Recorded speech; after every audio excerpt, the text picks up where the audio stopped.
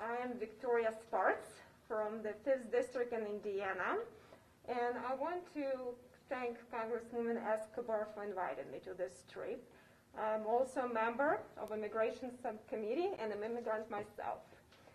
And, I feel we have a lot of challenges in our country. They didn't happen overnight.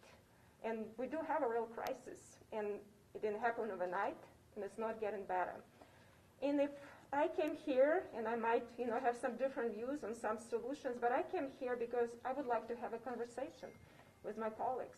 If we as Congress, as a House, are not willing to have a serious conversation about immigration and other serious issues, we'll never deliver good results and long-term results because these issues are complex.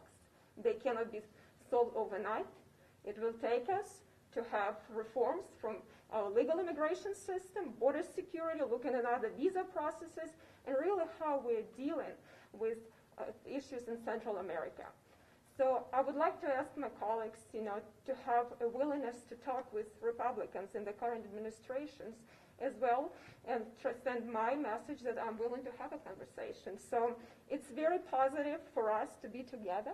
It's very positive for us to hear all of the perspectives because we represent different parts of the country. But it's very important to have a very strong country because we have the greatest country in the world that ever existed. What makes us the greatest country in the world because every person has the most freedom to succeed. And people want to be here. And I know that other countries have big challenges. Unfortunately, as Milton Friedman said, we cannot have open borders and welfare state, but we need to have a better immigration system and we need to have better reform because strong America are very important for the rest of the world because if we want to promote these freedoms, we need to be strong country of laws and strong country of freedoms and protect these freedoms for future generations.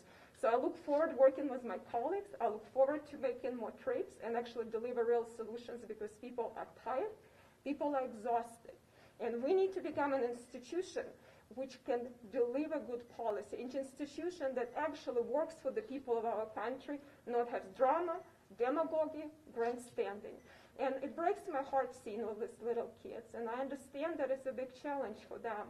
But ultimately, we represent the future for our country. If we have to be good, and we have to be more productive, and we have to deliver something that is going to serve our people better.